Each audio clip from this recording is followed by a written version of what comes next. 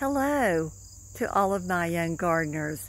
This is Susu, and I'm out in an area where we just let the weeds go wild here, and it's a good place for the bees and the insects and the butterflies and the hummingbirds to find nectar and pollen and food to eat.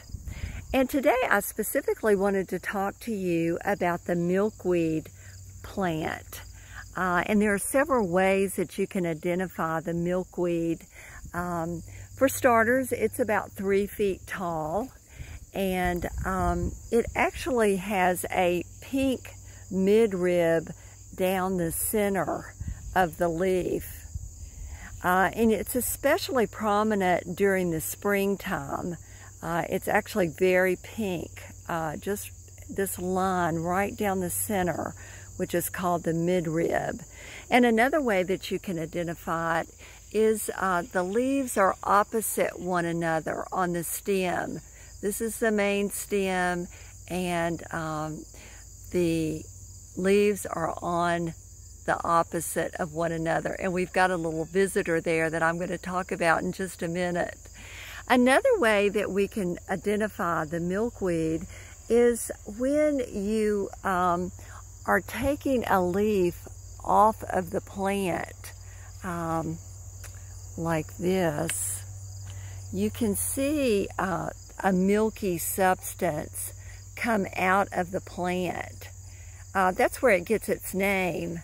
It's just this gooey liquid, white liquid, that actually when it dries on your skin it turns kind of sticky. But you want to keep in mind that this is poisonous. This is a poisonous plant. Every part on it is poisonous. You don't want to eat the leaves or the milk that comes out of the leaves. You really want to avoid that. Now, come fall, the plant will form pods, which an example is right here. This is a green milkweed pod, and it feels almost like plastic. It has a very interesting texture. And then later on it will dry and turn brown like these up here, and then they will pop open and the seeds will come out, and you can see the seeds. These are called achenes, if you can say that, achene. It's a type of seed, and these achenes have a really, it's basically a little parachute that's attached to each one. And what happens when the wind comes, the achene will catch the current in the wind, and it will fly off into the air. And it can travel really great distances. And then it will land, hopefully, onto some soil where it can germinate and then grow into another milkweed. So aside from the milkweed being a pretty cool plant, it's also a host plant.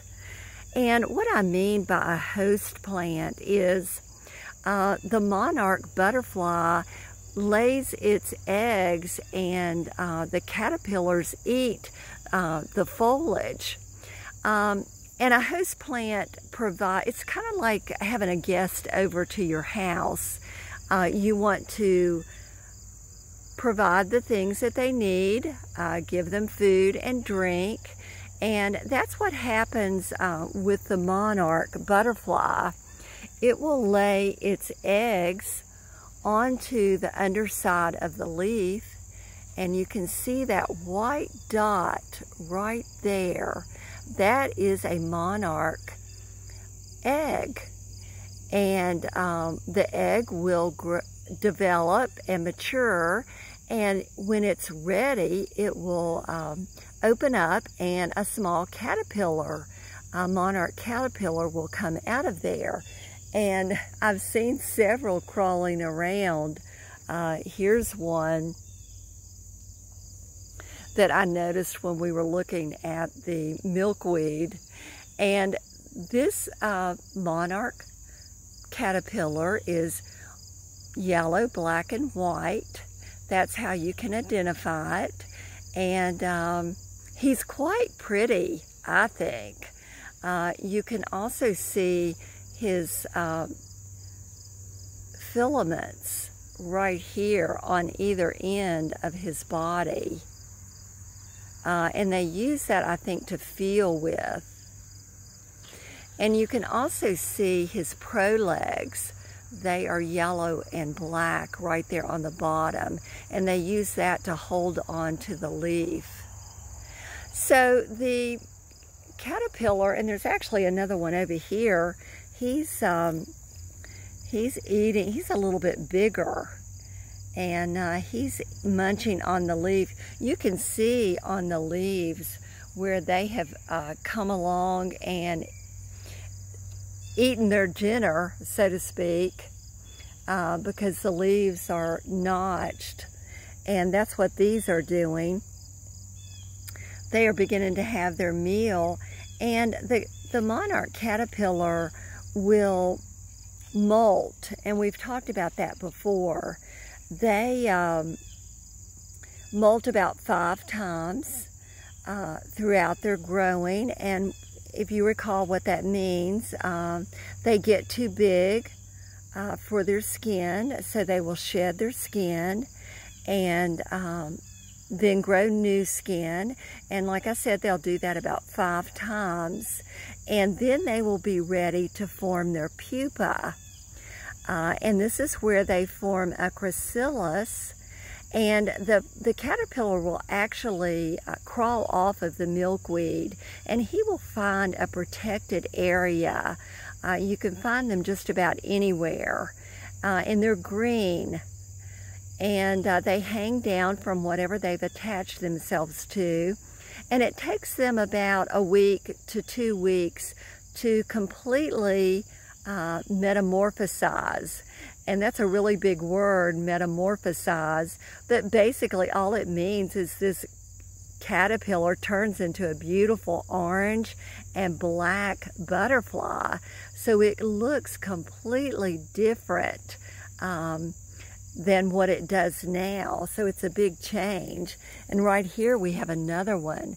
He's a little bit smaller.